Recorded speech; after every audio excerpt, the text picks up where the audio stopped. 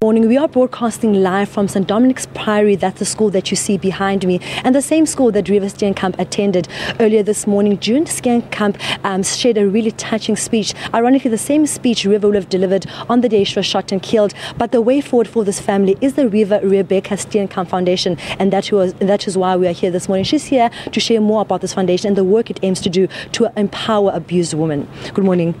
Good morning. Good morning. Take us through now about the Reeva Steenkamp Foundation. Why did you set it up? What is the purpose of this foundation? The purpose of the foundation is Reeva Steenkamp Foundation against the abuse of women and children.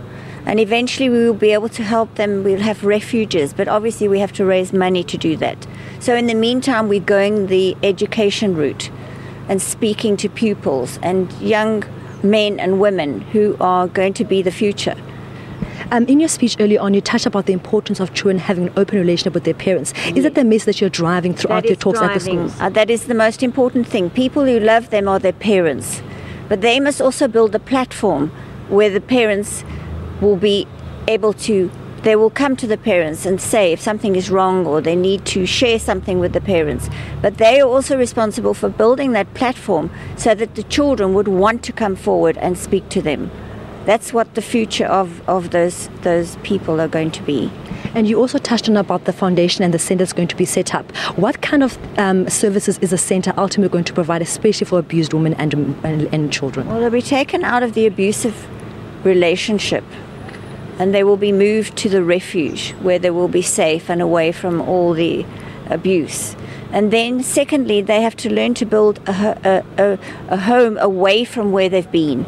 So they need educating maybe about employment.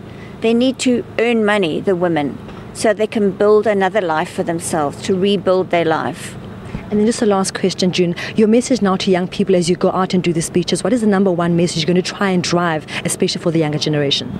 For the younger generation, I would say that the things that I said today about building the platform with the parents where they can go and speak to the parents if there's some problem. And, for us to help each other, not to see something going on that's bad and abusive and not become involved. We as people must love each other and they must be able to help other people. That's what it's about, opening up about everything. We don't hide away problems anymore. We deal with them. Well, that was June Steenkamp saying that the focus of the family now is the Reeva Steenkamp Foundation, which ultimately wants to build a centre which is going to be a refuge for abused women and children's rights. Back to you in studio.